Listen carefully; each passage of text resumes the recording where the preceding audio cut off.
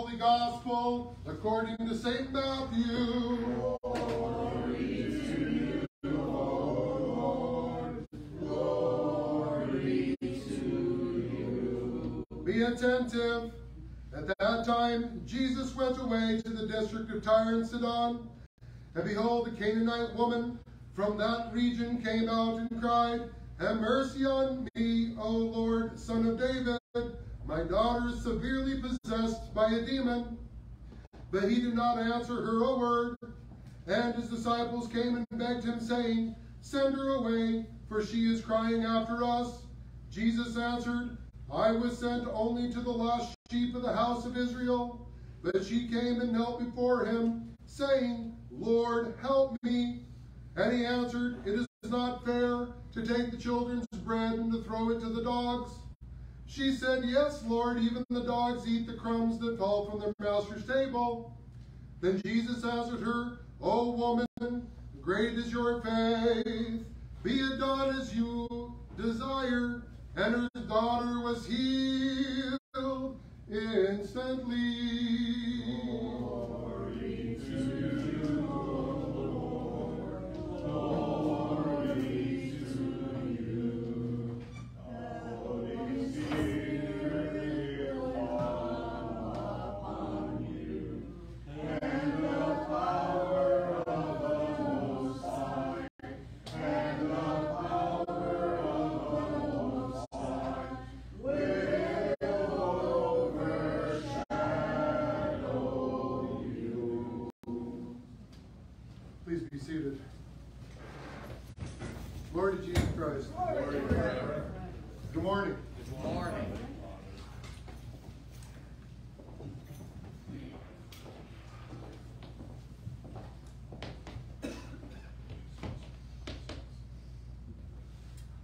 I know my son always loves it when I use him as examples, but he has been one of the biggest teachers that I have had in truly understanding God and his discipline with me.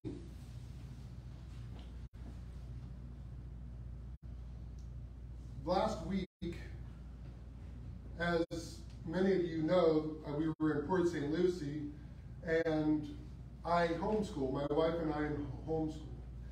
And I never realized how hard it was going to be to homeschool. On one aspect, the ease of it for him is that he can sleep in a little bit. We can take care of him. He can do the work at his leisure. But when he doesn't do and doesn't cooperate, it throws me off, and therefore I have not been able to read and do some of the things that I do, because as of late, that's all he's wanted to do is argue with us. So at one point I got furious at him, and while we're in Port St. Lucie, there's a hallway that leads down to the front door.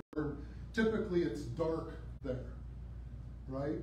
You could have the light from behind you, but it's dark going down there. And I told him, I said, I want you to go into that hallway, face the door, and I'm going to set a timer on my phone. You don't know how long that timer is. You don't know how long I'm going to set it for. But if that timer goes off, and if you have not come to me and said, I am sorry, I'm willing to work harder and try to do my best for you, I'm going to grab you, yank you out of there, and discipline you, and you will not be happy about it. So I set the timer for 5 minutes. Of course, he didn't know how long it was. It could have been 20. Can you imagine the immensity of knowing that the discipline was coming and not knowing how long it was going to be before he got it? That 5 minutes was probably an eternity to him. Because right around 3 minutes, he turned around and said, Dad, I'm sorry. Please forgive me. I'm ready to do homework. And then I had to do it one more time. But this time I set it for 2 minutes. And right about 7 seconds left, he turned around and said, Daddy, I'm sorry. Please forgive me. I'm ready to do my homework. See, what I learned through that is that we have talked about synergy with God. We have talked about how we work with God in our lives. But as we all know, we don't know how long we have. Some of us, we only have at our birth, and some of us die while still in the mother's womb. Some of us live until we're 90 or 100. Some of the saints I've read, 107, 110. Whatever the case is, we don't know how long we have. However, in my understanding, his stay of execution, so to speak, was extended because he was willing to repent. He turned away from the darkness of that hallway, and he returned to his Father. He returned to me and said, I'm sorry. I'm ready to learn now. That's the thing that I now understand about God. He gives us this time. As I've said, it's the most important currency that we have in our lives. It's time. Today we celebrate St. Ignatius, the translation of his Relics, but today we celebrate St. Ignatius. If you've ever seen an icon of St. Ignatius, he is standing there blessing the crowd, and on one arm he's got a lion hanging off, and the other side he's got a lion biting, and they're both flanking him on either sides. But why this particular saint with lions? So he had fought against the emperor numerous times, and the emperor had been furious at him, and he did things and said things for Christ and lived his life according to Christ, and at one point he was getting ready to be thrown into the lions to be executed. And somewhere in his mind, he was like, Lord, please do not close the mouths of the lions. I want my day to end today. And he prayed that the lions would not do like what they did to Daniel, where the angel had closed their mouth. And that day, St. Ignatius got his martyr's crown. We must understand that we do not have because we do not ask. We need to pray to God. We need to work with God in order for us to truly understand who God is. My son still does not understand me because oftentimes he says, I am angry at you because you are the punisher. And I said, but I don't like being the punisher. But at the same time, I am so thankful that I am the punisher. Because without having the punisher in his life, those are his words, without having the punisher in his life, he would do whatever he wanted to do. Because the choices that we make as parents reflect what our children do in the future. Even if they rebel, the Lord says, even if they stray off, if we have taught our children the right things, they will return to the Lord.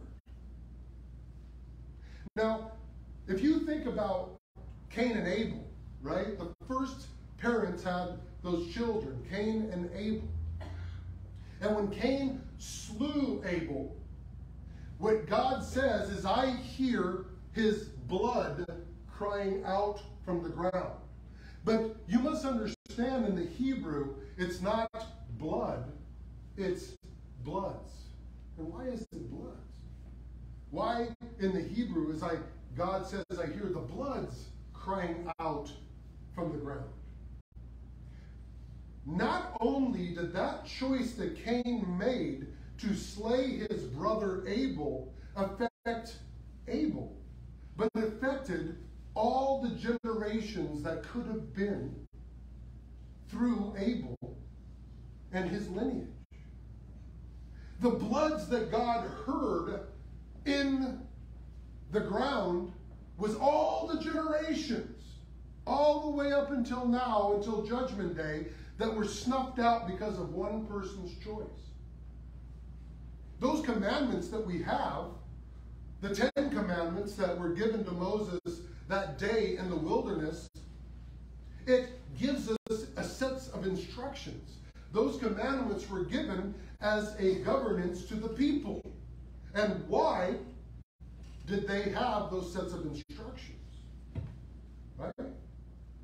the sets of instructions were instructions between us and our creators and us and other people. And the fifth commandment, honor thy mother and father, typically we don't say anymore, but if we honor our father and mother, we will have what? It's the first commandment with the promise. We will have a long life on the earth. I know sometimes we say, I really don't want a long life on the earth, but nonetheless, if we honor God, no matter where we go in our lives, and if we teach our children to honor God, no matter where they go in their lives, we will be able to go to a place where God's will is being done. But how do I find God's will? How do I find his will in my life? Because oftentimes, our lives are met by other people making choices that affect us. Look at our marriages. Look at sometimes our parents, the choices that they make. Sometimes the parents make such horrible choices that their children have this path of destruction right from the get-go. And those choices that those parents make have a consequence. Now they can repent. That's what the grace of repentance is for. That's what the grace of mercy and grace and mercy is for, because none of those things are set in stone, because we work in synergy with God. And when we repent and we go to the Lord, we are set on a different path that may extend our life, or it may even shorten it. We don't know. The thing that I have learned is oftentimes when people ask me, why did God allow the tsunami to happen? God didn't allow that tsunami to happen. The world allowed that tsunami to happen. The hurricanes, the earthquakes, the people that died. But oftentimes, those things that happen are because of people's choices. Because what has happened to the atmosphere and to the things that have happened in our world, the storms that we're seeing, the strange and erratic things that God has warned us about, all those things are due to us making choices. And oftentimes we're faced with a road of darkness. And we don't know how long we have. Because that road in front of us, if we're looking for the wisdom of God, if we're looking for Christ, if we're looking, we see a light at the end, because even though Panayoti was standing in that hallway, the light was filling the area around him. It wasn't pure darkness in there. And when Panayoti turned around, I could see a sense of relief when I grazed my phone and shut off the timer.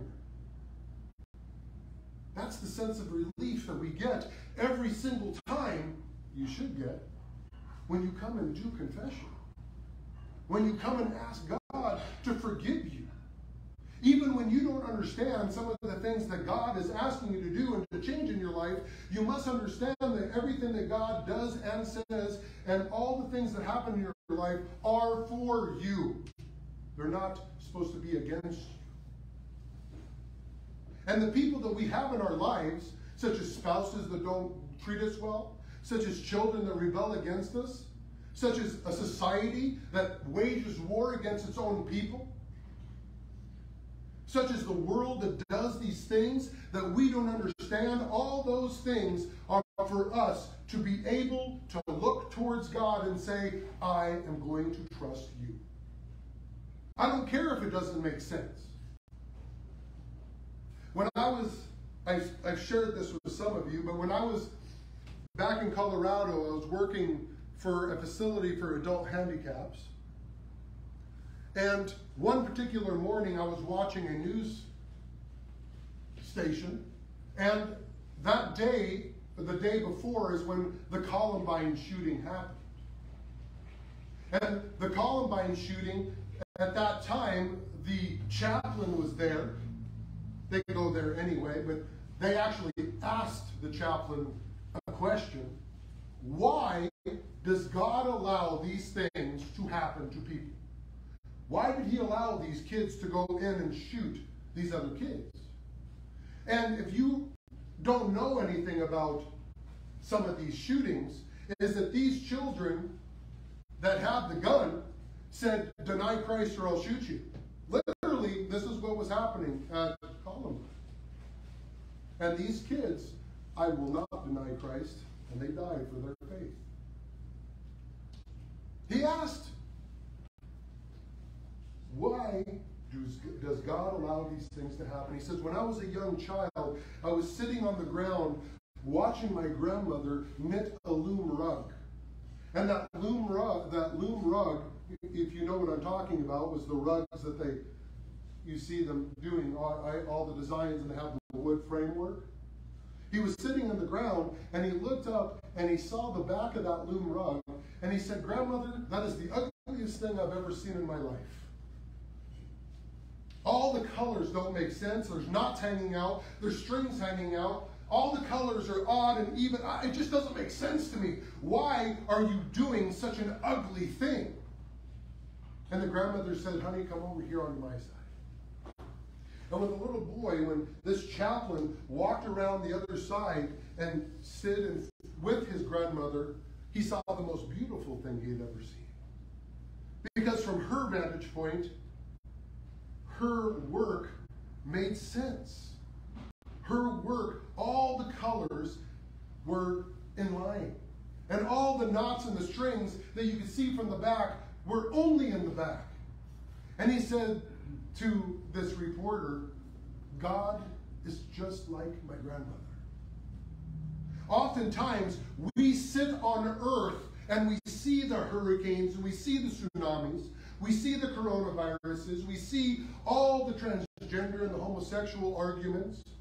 We see all the arguments over marriage and adultery and all the things that are happening in our lives, all the things that just don't make sense. But if we actually take the time to step back and look at everything from God's point of view, it will all make sense. But oftentimes, we, as human beings, we try our best to be Jesus Christ, but not in the good way. Because oftentimes when our spouse hurts us, when our children hurt us, when our friends hurt us, when our co-worker hurt us, the only resort we have is to also follow suit and sin. Because we need our voice to be heard. But oftentimes, if we actually just trust God and say, this is the cross that I must bear. This is the cross that I must walk with. This is the cross that God has brought me into my life, even though I made a bad decision in marrying this person. Even though I made a bad decision in sleeping with numerous people, having numerous children out of wedlock, no matter what I've done in my life, if I go to God and humble myself and tell God I am wrong, He can fix everything that is in our lives. Even if it doesn't make sense at the moment, if we trust God, He will work everything for the good according to His purpose. That's why it's so important for us, no matter what we're going on in our lives, to look at God and take the time to stand on His side the best that we can and say, you know what, I'm going to trust you. I'm going to trust you no matter what is happening in my life, because you are the master and that created the universe. You are the one who created me. You are the one who created everybody. And the only person, the only task that I have in my life is for me to glorify you. That is our job.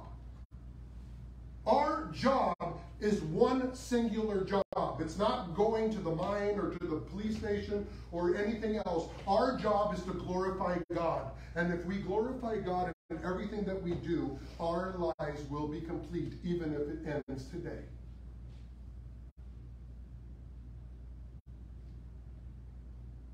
Just like Panayoti looking down the hallway in that darkness, turn around.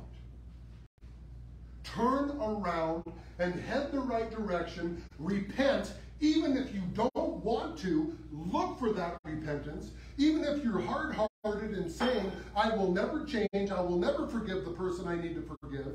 That's what this Lent is all about. It's preparing, it's coming. We're in the Triodion right now. Because this Lent, the timer is ticking. You don't know if you have 1 day, 1 hour, 4 years, 40 years, 100 years. You don't know. And if you are withholding yourself from repentance, the end could come before you can say, I'm sorry. That's why it's important to be ready every single day. Glorify God and trust Him. Seek first the kingdom of heaven and His righteousness, and everything will be added unto you. And what is the thing that you have heard me say for the last 3 years after liturgy? Trust in the Lord with all of your heart and lean not on your own understanding. Right? Trust in the Lord with all of your heart and lean not on your understanding. And in all your ways acknowledge Him. If you do that, what Solomon, the wisest man that ever lived, if you actually do that, you will be more wise than Solomon. You will be more powerful than King David. You will slay more giants than David ever did. You will conquer more armies than anybody else did if you actually do what Solomon asked us to do. Because he himself is not astray. But if he actually followed his own words, he would honor God. Today is the day. Start turning around, seeking God with all of your heart. Quit being stubborn, stiff-necked, and hard-hearted, not forgiving the people that you're forgiving and supposed to be forgiving, loving the people that you're supposed to be loving, and trying to pray for your enemies. I heard a great sermon yesterday as we were traveling. It said the only way that you can truly learn how to become like God is to truly and sincerely pray for your enemies. Sincerely pray for your enemies. And just like this woman, and I will end it here, just like this woman, this Canaanite woman that we read about today, this woman had courage to go up to God. She was not a Jew. She had courage to go up to Jesus and say, Son of David, have mercy on me. My daughter is severely, not just possessed, severely possessed. I need you to help me. And what did Jesus do? Oftentimes that's what we feel, right? God's not hearing me. He heard her. He just didn't respond to her. And how many times did she have to ask before the disciples said, Lord, why aren't you listening to her? And he responds to them, it is not good for us to give the bread to the dogs. And in the Hebrew, it's in the Greek, it's not dogs, it's the little puppies. Right? It's not good to give the dogs the bread. And she says, yes, but even the dogs eat the crumbs that fall from the master's table. And it was at that statement that Jesus said, your faith amazes me. Go, your faith has made your daughter whole. You didn't even have to be there. This woman was so courageous that she came before God. Remember that oftentimes our marriages, our family lives, our world is not healed because oftentimes when we go to God, we're asking God for ourselves, not for His glory. We need to go and do and say all the things in our life for His glory and His glory alone. And when we start living that way, God will hear our prayers. Amen. Amen.